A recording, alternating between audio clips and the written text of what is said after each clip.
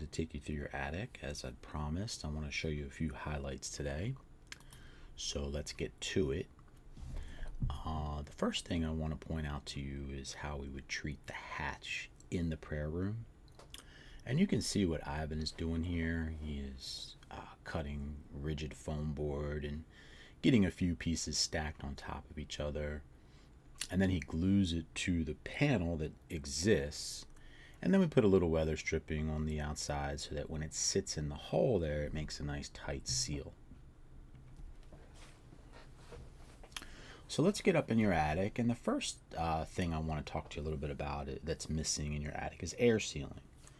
And you can see here right off the bat I found a light fixture in the prayer room that's just open to the room below. So I want to show you how we air seal an attic.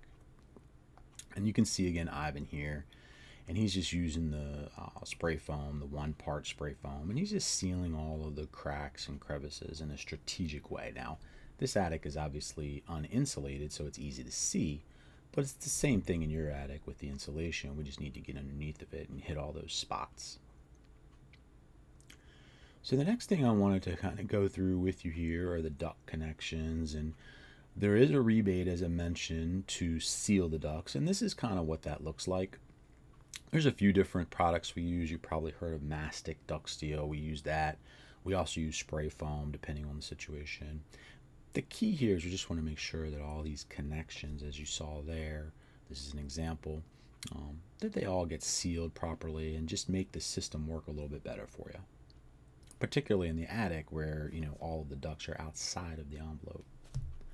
Now here I wanted to just point out the flue chase, the HVAC chase, that's the plumbing, the flue that goes all the way through to the house down into the basement. And I took a picture here and you can kind of see the big gap there. And the reason why this is important is because of physics and the stack effect. And I just wanted to show you this diagram about how warm air in the winter rises and then it gets replaced by cold air from the outside. So again, this is what air sealing looks like. I just wanted to show you a sealed plumbing stack. So now I wanted to get over top of the, I think that's just the bedroom there at the very back. But anyway, this is over top of the closet for the prayer room. And it's more of the same in terms of, the insulation. But I do think that prayer room closet, I guess, was added later, which you already know. So we'll get into that in a second here. I just wanted to take a few moments back in this area and just point out a few more things. You can get a good bird's eye view there of that closet. And you've probably seen all this from even down in the garage, but it just looks a little messy. And the key here is that, whenever we have insulation in any place in the house, for the most part, we also want to make sure that we seal it.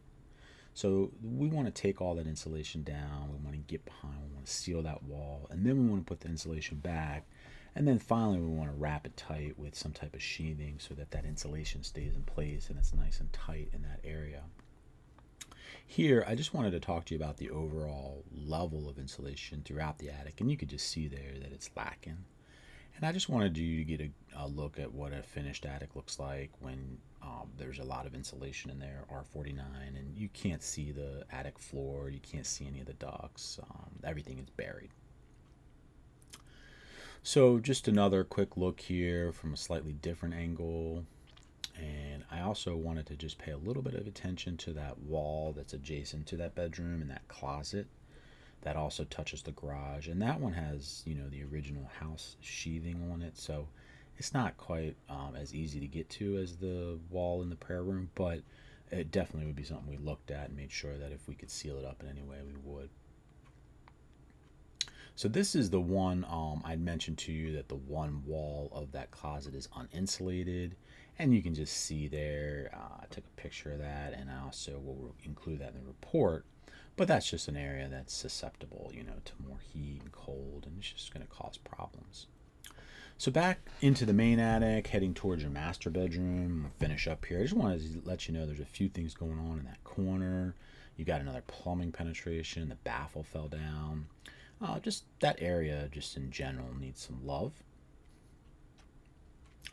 And then I just wanted to kind of get you on top of your master bedroom. I think I mentioned to you when I was out there there was some insulation that was just kind of bunched up and missing up there. So you're going to see I sort of get up here for you and went all the way over, and you're going to just see where the insulation just, first off, you need more. We want to be R30, and right now it's about maybe 5-6 inches at an R value of 2, so you're about R12, so you're about halfway there. But you can just see there the insulation is just, like I said, it's kind of slipping down and bunched up, and then I don't know what happened along the way. Maybe somebody added a recessed light, or they just got lazy, but they just put the insulation over top of that recessed light, and that's not going to work. So lastly here, just to get a good bird's eye view, there's some work that could be done on the ducts to make things more efficient, and definitely you need some insulation. And before all that, of course, we want to get down below the insulation and just seal all of those penetrations, and then the house is going to be way more comfortable and efficient, and things are just going to work a whole lot better for you. So thanks for watching.